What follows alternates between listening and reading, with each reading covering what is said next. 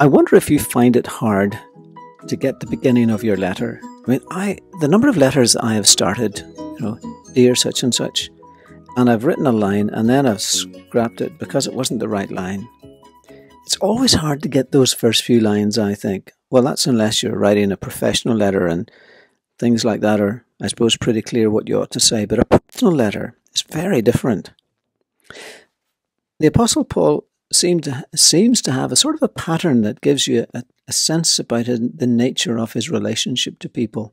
So verse 8 says in chapter 1, "Let me say first that I thank God through Jesus Christ for all of you, because your faith in him is being talked about all over the world." Can you imagine just jumping straight in and saying to someone, "Dear Ian, dear Mary, dear Anne, dear Siobhan, I just want to tell you how much I am really impressed about the way you are doing this, that, or the other." It wouldn't really be the sort of thing you would do to somebody you didn't know. And yet Paul doesn't know these people. He knows one or two of them, but he doesn't know the most of them. I think this is really something encouraging for us just to think about.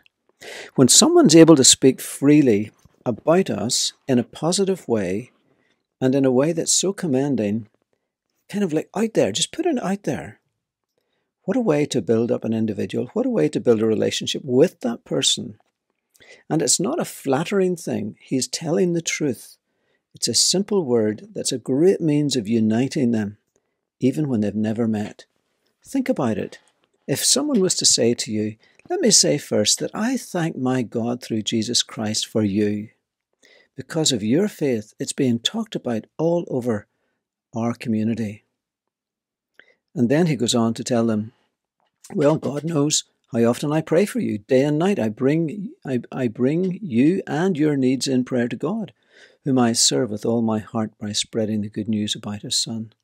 Day and night, he says, I bring your needs in prayer to God. Wow. He knows their needs. How does he know their needs if he doesn't know them? Well, I suspect that he knows many things that are common in the Christian life, many things that are common in a human life. In fact, as he will go on to explain the gospel and describe the gospel in the rest of this letter, lots of the things that he says there are common to all of us. He'll talk about his struggles. He'll talk about faith. He'll talk about truth. He'll talk about all sorts of interesting, challenging things that we encounter every day. So I just think this is a great way to begin. Now, it might be a challenge to you and I to start to do this in a more open way with one another. I think that would be tremendous, that we would actually say to people the uplifting and encouraging things that we should about them, the things we pray in private that we might say publicly to their face. So Paul's very happy to tell them the story, and he tells it simply. And that's one of the best ways to do it. Just tell the story. It's a story about his relationship with them. Even though he knows a few of them, he's already bound to them in his heart. And then he expresses a number of longings. There's a passion in Paul. It's great to meet people who are passionate. Remember a friend of mine once, he said, coming to church was good when you hear someone who's got passion, even though, other things may not be mighty and deep, he says, but if they're passionate about it, it really helps. So what's the longings in his heart? Well, first of all, there's a longing to come and see them. He said, "One of the things I always pray is for the opportunity, God willing, to come at last to see you, for I long to visit you." Isn't that an interesting thing? He's telling them, I just really would love to get along to see you so that I can bring you some spiritual gift that will help you grow strong in the Lord, to encourage you in your faith and be encouraged by yours. Let's pause for a minute there and think. Paul's praying. He's praying about this desire to go and visit them. He longs to visit them. And I think in his prayers night and day, as they come to his mind, whether he had them in his mind or he had them on a page, I don't know, he's thinking about, how can I get to visit them? And he's also thinking about, how can I continue to express the longing in my heart to tell people the good news? Now he's writing perhaps at the end of 57 AD or maybe at the beginning of 58. He's writing from Corinth, and he's then going to go to Jerusalem with a gift, but he doesn't realize the story as it's going to unfold for the next year or two. His prayers to come and see the church in Rome will be answered, but in a very, very different way to what he thought. As the story unfolds, told for us by Dr. Luke in the Acts of the Apostles, you can read it there from Acts 21 to 27. It does take up a large section of that account. He goes to Jerusalem with the gifts of money for the believers who are experiencing hardship.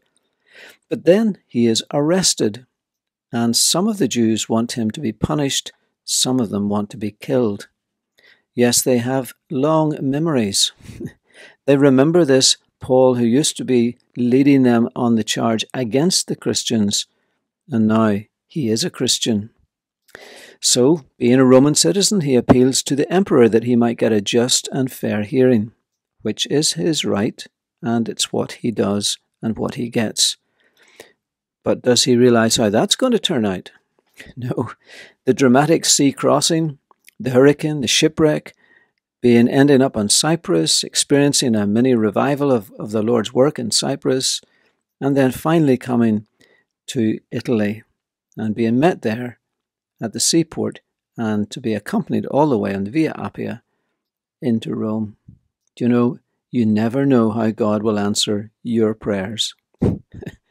But translating longings into prayer is the greatest thing. We all have longings, and we ought to translate our longings into prayer. And God will certainly work through those longings and those prayers. I don't doubt that the Holy Spirit has been part of the story why the longings exist in our hearts. What does he want to do for them? Well, he says he wants them to grow strong. He says, I want to come and bring you a spiritual gift. And spiritual gift, I think he means using his own gifts to bless them, that will help you grow strong in the Lord. Longing to see growth, not static. That's what he wants. Isn't that also a challenge? We do not remain as we are. Change is always happening. We're either progressing or perhaps we're regressing.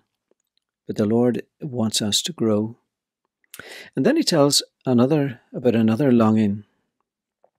He wants to see, he has this longing about telling the other people. He goes on to talk about this longing. He says, I've been prevented now, but I want to work among you and see spiritual fruit. That's his longing. Spiritual fruit is another way of saying I want to see more people come to put their trust in the Lord Jesus. For I have a great sense of obligation to people in both the civilized world and the rest of the world, to the educated and the uneducated. I am longing, I am eager to come to you in Rome to preach the good news. Some translations talk about I have a great debt, or I'm under obligation. And so it's more than just a longing. There's a number of factors feeding into this. And anyone who knows about the grace of God, about the way to be forgiven and saved, is under an obligation, surely, to let others know it. Because one of the first things that happens to us is that we see people in a whole new way. We see them as people who have needs, deep spiritual needs, deep heart needs, deep core needs. And we look at them, I think, the way Jesus looked at the people as sheep without a shepherd. And so that sense of, I have been given this great gift. I have been given this insight, this understanding. I've been given the means by which the truth has been opened up to me. Now there's an obligation in my life to tell other people. I mean, put ourselves in their shoes. There was a time whenever we were just drifting along aimlessly to the edge of the precipice, but God came and rescued us. So he says, you will be my witnesses. And that's what he promises. It's God willing, Paul says. He trusts the Lord's hand in this matter. He knows that, God will open it up, he says. Verse 10, he says, I'm praying that God willing. And God's will is good, pleasing, and perfect, as he will say later on in Romans. So these are some of the longings, and it makes me just finish with 3 little takeaway thoughts. Number 1, who are we personally interested in? Some others that we pray for, that we're burdened for. Secondly, do we need to tell someone how they've encouraged and inspired us and what we are praying for them? And thirdly, do we realize the debt we owe to others to tell them the good news? I think these are wonderful things to pray about this morning. And the Lord bless you as you do so, and we'll catch up tomorrow. God willing.